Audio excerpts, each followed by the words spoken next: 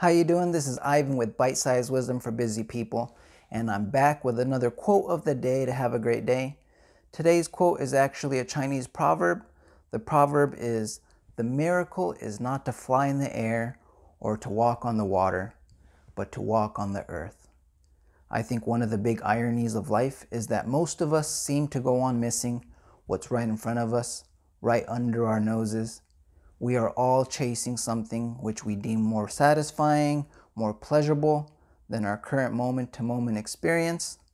If we happen to be spiritually inclined, we may be chasing after extraordinary states of consciousness, altered states of consciousness, that we may fail to appreciate our ordinary state.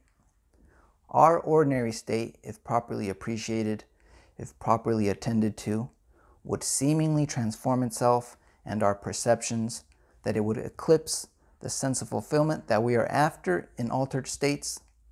The ordinary would then be seen as extraordinary. This is a balancing act of harmonious development. We can have our head in the clouds, all the while simultaneously having our feet firmly planted on the earth.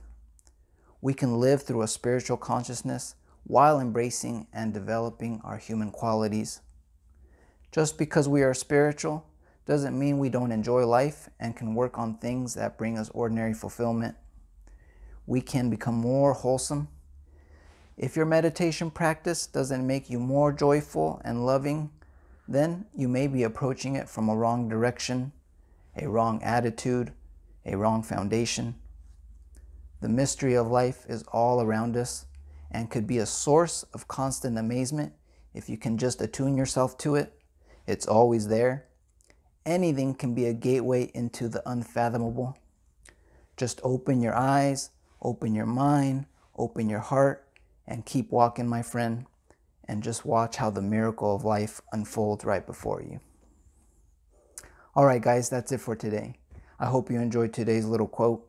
If you did, please help me out and hit the subscribe button, hit the notification bell, and share with anyone who may find my content valuable. And if you're new to my channel, check out my Essential Self-Development playlist.